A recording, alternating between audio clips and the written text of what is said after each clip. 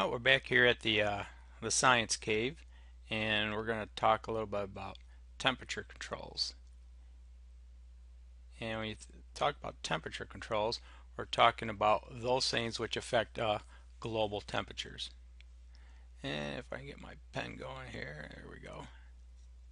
So we're going to talk temperature controls.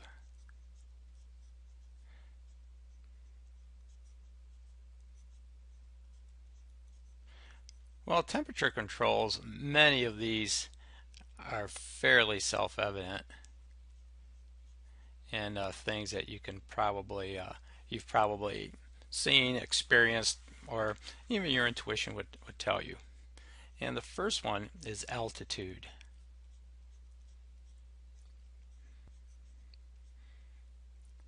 Well, altitude, as you can probably assume, is going higher up in the altitude, up in the sky. Let's say if we have a mountain, and we definitely can, you think about it, we've seen when you're at lower altitude, it's warmer, and then at higher altitudes, it is colder. We've seen many pictures of mountains during the summer that would have some snow up on the top of them, even during the summer. And this is because that whole idea that they are at higher altitude, and so you would have the snow up there, and at warmer you don't see it. Michigan, we don't run into a whole lot of mountains, but if you get out west and so forth, it's fairly obvious. We know in the troposphere also that as you increase altitude, the temperatures go down. The other one here that we'll discuss is, let's see if I can get the next frame here. We're going to talk about latitude.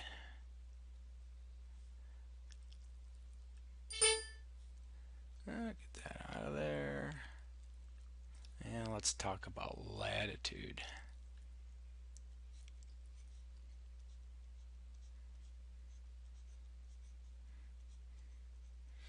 And again, this is fairly obvious when we're at 0 degrees latitude or the equator. We're at the equator. You think about it being warm. And we're at the poles. You think about temperatures being cold. And again, we experience this. A lot of people go down south for the over spring break or Christmas break, go down Florida, because you go where it's warm weather. You don't head up to upper Canada during spring break to enjoy the weather. And so latitude definitely has an effect on that. Another one that's kind of interesting is cloud cover.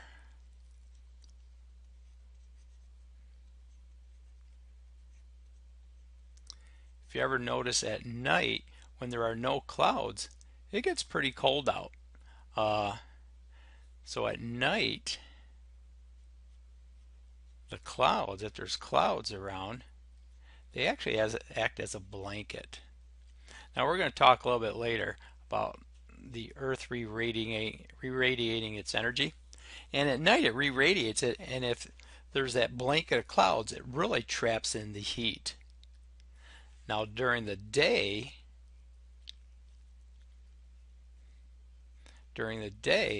what ends up happening is that the clouds will reflect sunlight and actually keep it cooler during the day when clouds are out.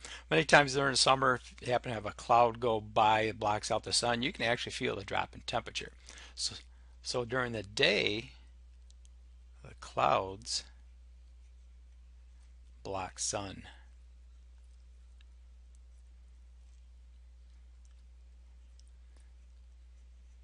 And when you start thinking about this, when the clouds block the sun, it does get cooler out.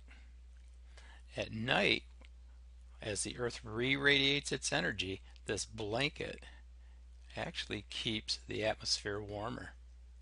And we'll see this a lot during the winter. They'll talk about it. Terry DeBoer will talk about it. Bill Steffens about the insulating properties of clouds at night. So at night, if there's clouds, it acts as a blanket, keeps the air warmer. During the day, clouds block the sun, and it keeps the Earth's surface cooler. So when clouds block the sun during the daytime, we get it. It definitely is cooler out.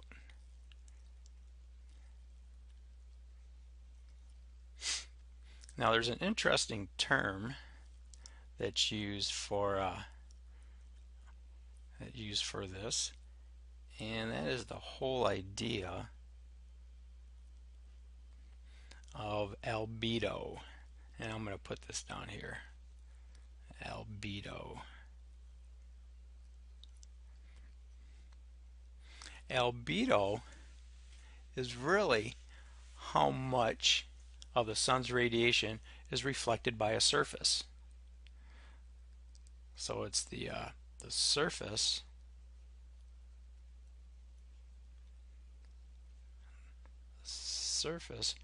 reflects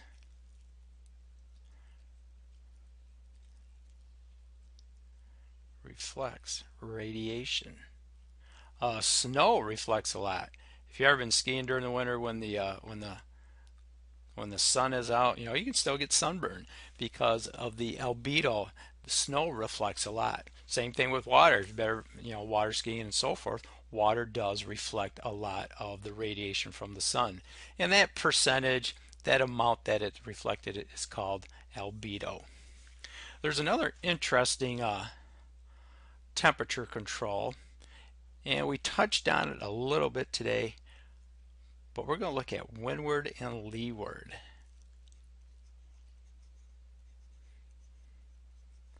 Windward and leeward.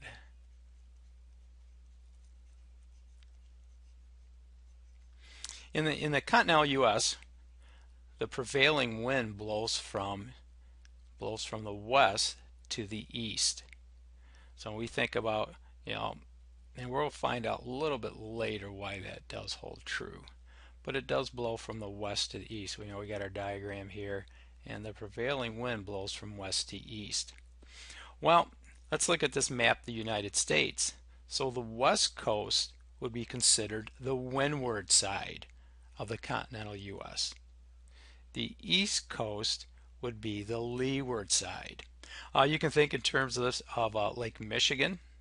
The west side of Lake Michigan, Milwaukee would be the windward side, and when you get on the other side of Lake Michigan, you are on the leeward side. So you can think of it in terms of that there also. Well, it's kind of interesting in the continental United States, and they've got two cities here. One is Eureka, California, and the other one is New York City. The interesting thing about Eureka, California, it is on the windward side, and you have this wind blowing across the Pacific Ocean. And what it does, this water from the Pacific Ocean, the water moderates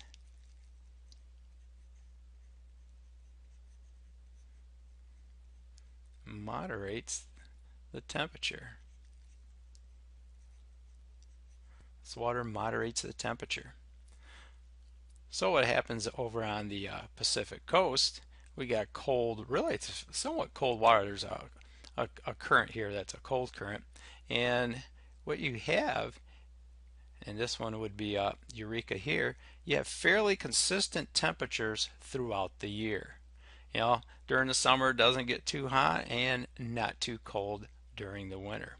New York, on the other hand, is on the windward side. New York is on the windward side, and what happens is, as this air moves across the continental United States, it can warm up or it can cool down very quickly. And in New York, you get some pretty good extremes of temperature. So the blue here would be New York City.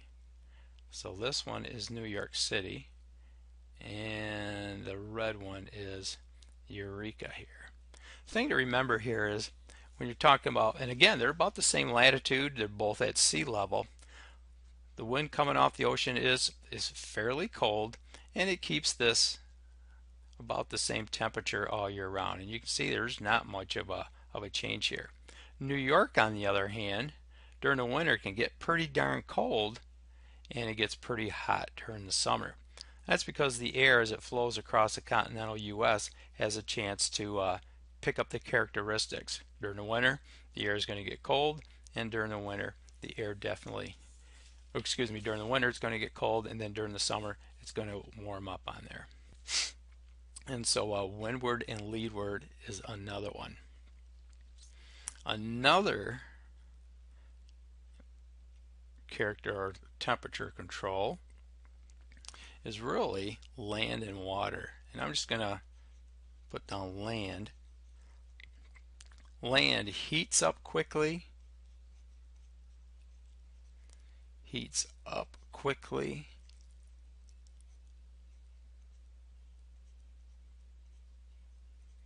cools quickly. And again, we're looking at some relative terms here. If you've ever been out to the beach during the summer, you notice that during the day, the sun, as it heats the sand gets pretty hot. But at night, it cools off pretty quickly. Water, on the other hand,